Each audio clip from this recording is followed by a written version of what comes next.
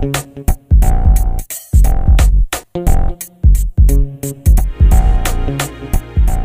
hello again.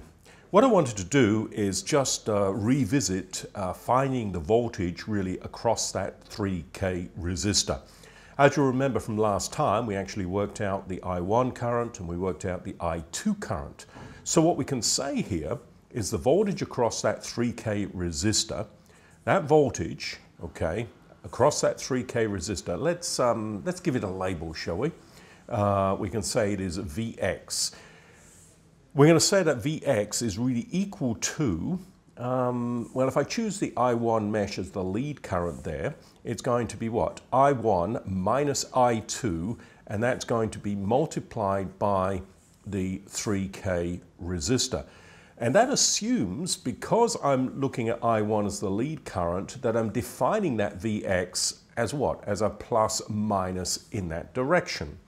So if we go ahead and do this, we can say Vx is equal to, what is that? That's 11.82 minus 9.09, and all of that is milliamps, and that is multiplied by that 3K. So that is really equal to, doing this, that's 2.73 milliamps multiplied by 3K.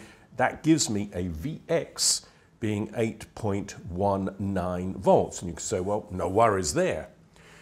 All right, well, what if I chose to actually use I2 minus I1? Should you really not get the same value? Well, let's think about that, okay?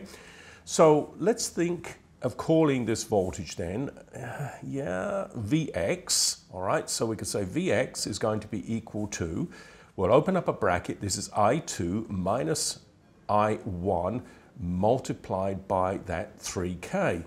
But because I've chosen I2 as the lead current there, am I not changing the defined direction of that voltage? Yeah, you are.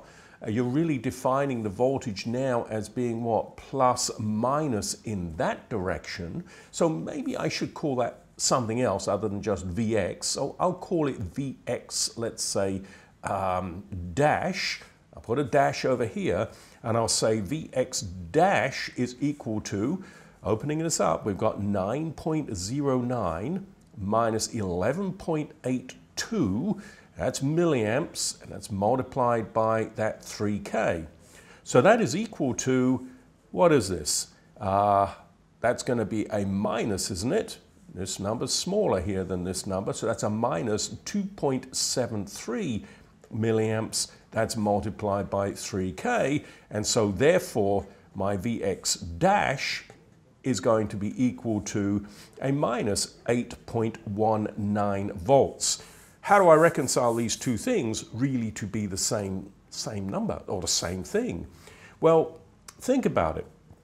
If I were to take a meter and I put my red lead over here and I put my black lead over here, really I would be measuring, in this case, 8.19 volts.